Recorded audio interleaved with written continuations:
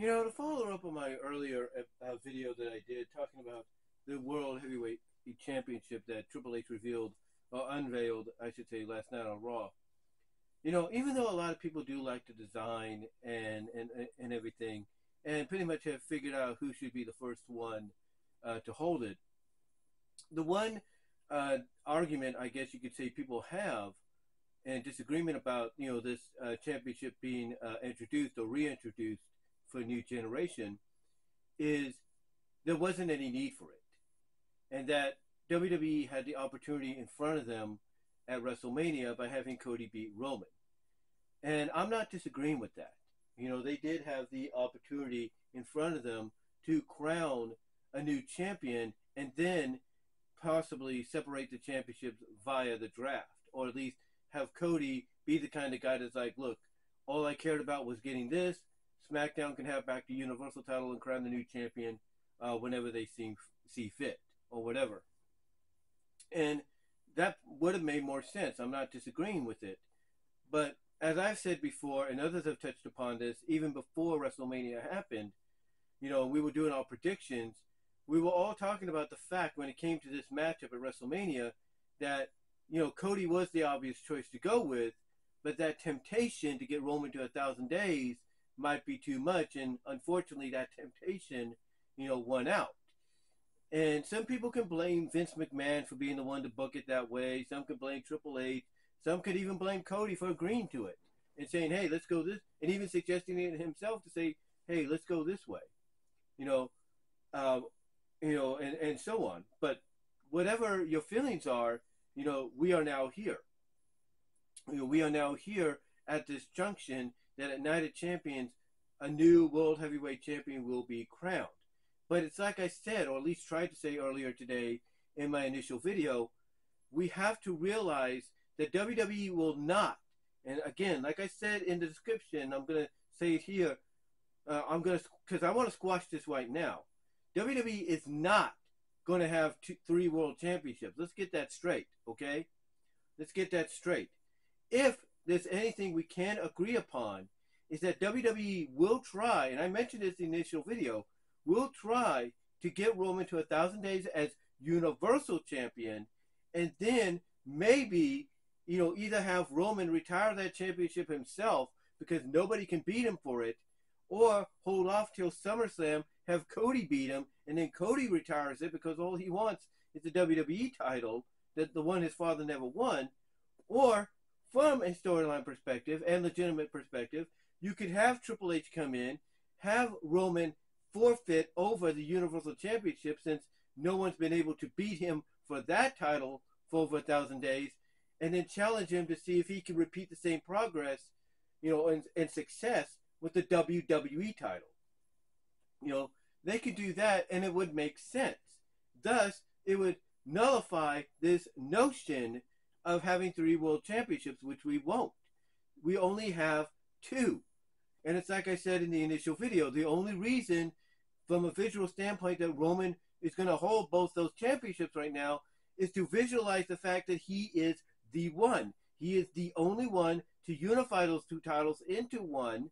He is the only one to be such a dominant champion, an unbeatable champion for so long that basically by having this visual proof over his shoulders and around his waist is going to have people acknowledge that. It's going to have the fan base acknowledge the fact that no one's going to be able to beat him for those titles.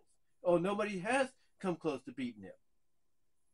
But this notion that we're going to have two championships, or three championships, I should say, this notion we're going to have three, we need to squash that right now, because that ain't happening. That ain't happening, guaranteed. The only reason people are going to believe that is because Roman's going to have those two other titles. But over time, just like back in 2022, when Brock Lesnar, as I mentioned in the previous video, went to SmackDown, they dropped the undisputed, name or the undisputed word from the name.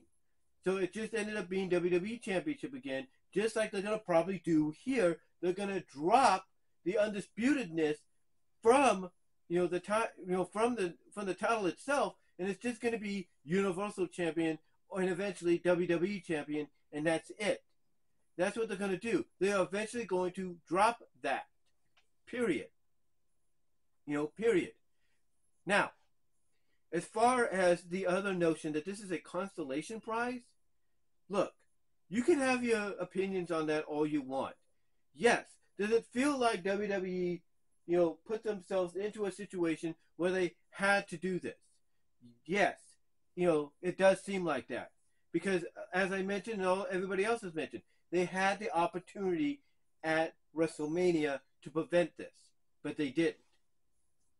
So now they're in a situation where they had no choice but to go this route. So yes, I agree that they put themselves in this predicament, but I do not see this as a consolation prize. You know why? You know why I don't see it like that? I'll tell you why. Because whoever wins that championship, they, through the fans' eyes, through the wrestling fans' eyes, the casual fans' eyes, the hardcore fans' eyes, they are going to have more value as a champion, a world champion, the champion, than Roman Reigns. That's what's going to happen. Yes, they will acknowledge Roman as being one of the more dominant champions in the history of the modern era of wrestling, period. No doubt about it. But, because he's not always here when he should be, they're going to look at the champion that gets crowned as the World Heavyweight Champion, either for Raw or SmackDown, as the guy.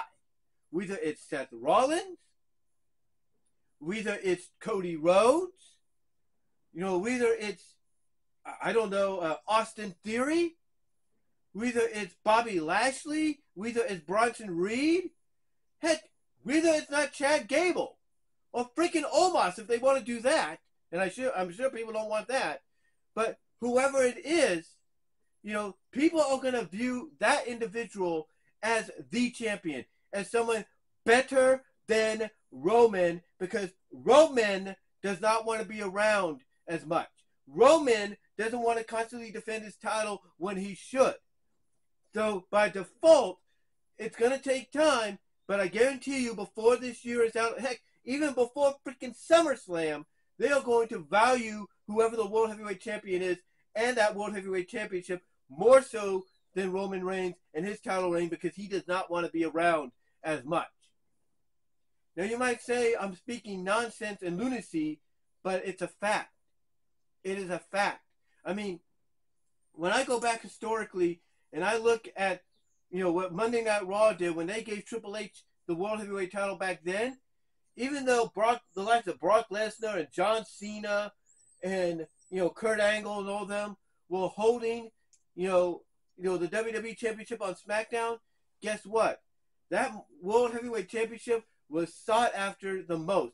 People valued that World Heavyweight Championship the most. Fans considered that championship more important and more significant than the WWE title itself. Despite the fact that the WWE Championship, is the be-all, end-all as far as the company goes, with its 50-plus years of lineage. People didn't look at that championship, with as great value as they looked at the World Heavyweight title. And guess what? History is going to repeat itself. History, while Roman is still the undisputed champion, Universal Champion, WWE Champion, whatever he's going to be by the time we get to SummerSlam, history is going to repeat itself. It is. And guess what's going to happen? Cody Rhodes, if he goes to SmackDown, he gets drafted to SmackDown this Friday, Cody Rhodes is going to be the one that, yes, will beat Roman Reigns. That seems to be the direction they're going in. He's going to be the one to beat Roman Reigns for that championship. He might retire the Universal title in favor of the WWE title, and then guess what happens? That WWE title, because it's now in Cody's hands, and he's going to be here more often than Roman, is going to have more value than the world title. It'll be just like when John Cena got drafted over to Monday Night Raw, took the WWE title with him, and Batista went over to SmackDown. Guess what? People valued the WWE Championship more so because it was off of Triple H finally, someone finally got, or it was off JBL finally. Someone was able to end his reign of terror over on SmackDown, and now it was the start of a brand new era. In other words, what I'm trying to say here is this is basically 2002 to 2005 all over again. This is the first 3 years of the Ruthless Aggression era all over again for a new generation. That's what this is.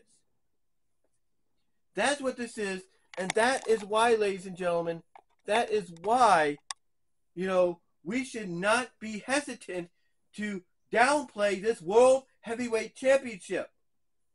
Because over time, it is going to be looked at as more important than what Roman has right now, because Roman doesn't want to be here. And because he doesn't want to be here, it's going to be valued more. I mean, heck, why do you think when Brock Lesnar was the WWE Champion or the Universal Champion and somebody else had one of the other titles, that title was valued more than what Brock had? Because Brock wasn't here all the time. Don't you get it? Triple H knows what he's doing. He realizes that this is going to get more value. This is going to be seen as the most important championship in all of WWE. Basically, that it's going to overshadow Roman Reigns' reign. And that maybe legitimately and storyline-wise, it's going to get Roman Reigns to reconsider, okay, maybe I should be here more often. That's the plan. That's the plan. Everybody always says, let's see what happens, right? Let's see what happens. Let's let it play out. Let's follow the plan. Let's see the plan play out. Well, guess what? This is a plan that Triple H has in the works. He knows what he's doing. He's been there himself on numerous occasions. He's been there himself on numerous occasions. He knows what's going to happen. He sees it already. So at the end of the day, I don't consider this a consolation prize. I consider this part of a bigger plan that's going to wake up Roman Reigns and make him realize that if he doesn't want to be looked at as the lesser champion, despite having the Universal Championship, initially the Universal Championship for over 1,000 days, and the WWE Championship for half of that, if he doesn't want to be overshadowed by the new champion that's going to have this title, that he's going to have to show up every week from here on in and defend that title on whatever brand he's on, or at least compete on whatever brand he's on. That's what's going to happen. That seems to be the initial plan, in my opinion. And that's what's going to happen legitimately. This title, this World Heavyweight title, is going to be having more value than that one, because the champion's always going to be here when Roman is not. But that's all I really wanted to say. I don't see it as a consolation prize. I see it as something, as part of something big, and something that seems very familiar and identical to what was going on between 2002 and 2005, the first 3 years of the Ruthless Aggression era.